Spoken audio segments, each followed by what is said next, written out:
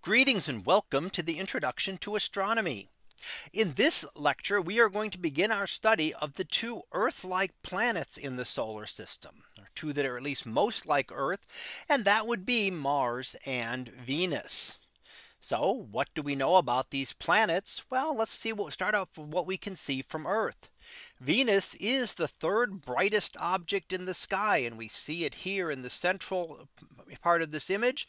The next brightest object in the sky down below would be the moon, or the full moon specifically. This is a thin crescent moon. And those would be the other, of course, the brightest object would be the sun. Now Venus also has phases which are visible through a small telescope, and we can see those here. These are one of the things that were discovered by Galileo, showing that Venus had to orbit our sun. So here we see the phases from a very small phase that is about half full up to a very close to new phase that we see here. Now Mars, on the other hand, is a little different. It has a distinct red color. It isn't near as bright as Venus, but it has a distinct red color that we can see here. And even through a small telescope, we can see some of the surface features. And here we see that we can see a little bit of lighter and darker areas on the surface of Mars. Best visible when it's at opposition, and that's when it is opposite to the sun in the sky, making it at its closest to Earth, and also making it high up in the nighttime sky when the sky is darkest, so we can see the most detail. Now, looking at Mars, one of the things that often comes up is the idea of canals on Mars. Now this was actually started, and the very first reference to anything like this was in 1877. And that was Giovanni Schiaparelli, who wrote of seeing canali on Mars. Now, as you might expect, canali, which means channels in Italian, was mistranslated as canal. And you can certainly see why, because it looks like canal, and a canal and channel have a similar meaning, but there is a very big difference between them. A channel is a natural occurrence. So a river channel or things like that would be something that would be completely natural. A canal means an artificial origin. We think of things like the Panama Canal or the Suez Canal that are man-made. So things that are not natural. And that kind of gave the idea that maybe there was some kind of life on Mars. As this became thought that there were canals on Mars, maybe there was some kind of intelligent civilization on Mars. And this was championed by Percival Lowell, and he championed the idea of canals for a long time as regions, and perhaps a way that some Martian civilization, dying civilization, was bringing water from the north and southern polar regions, where water was frozen into the caps, down to the warmer equatorial regions. So that was thought that maybe that would be the case. Now, of course, we know now that no such canals exist. It was really just an optical illusion that our minds want to put patterns. So when you start to see some things there, you would try to make yourself see patterns. However, in order to see any kind of canal, these things would have had to have been tremendous in size to be visible from Earth.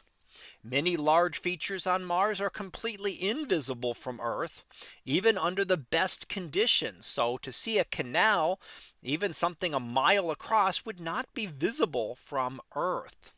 So it was really just an optical illusion. What our minds do is try to put some kind of sense to random patterns. And since there are some random patterns and some different colorations there, our minds tried to put them there. And once one person sees something, then others start to see the same thing. But to be fair, nothing was ever you could never photograph canals. And of course, once we visited Mars in the 1960s, our images showed that there were definitely no canals, or in most cases, even channels, certainly nothing that can be seen from Earth. So let's look at some of the basic properties of these two planets. They are relatively similar. Venus, almost a twin of Earth. If you look at the numbers here, it has a mass only a little bit less than Earth's. Its diameter is very close. Its density is very close. Its gravity is very close. Escape velocity is very close. Surface area is close. The things that are different are the rotational period, which are very different.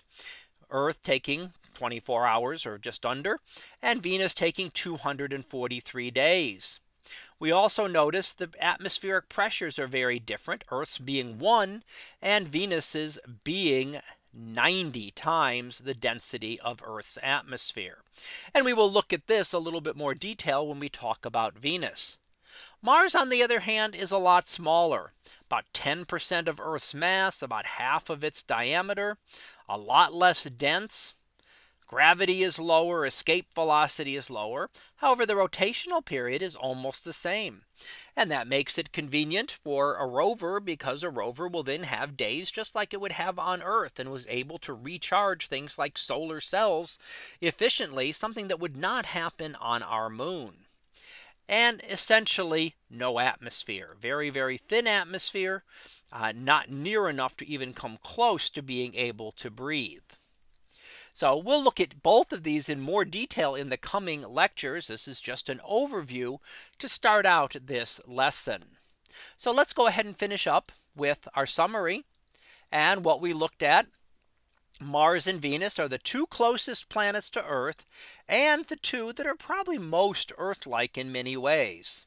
We talked about the canals on Mars, which never existed, and were really a combination of a mistranslation and an optical illusion. And then we looked at the different properties, how they have each have some similarities to Earth, but they each have significant differences as well. So that concludes this lecture on Earth-like planets. We'll be back again next time for another topic in astronomy. So until then, have a great day, everyone, and I will see you in class.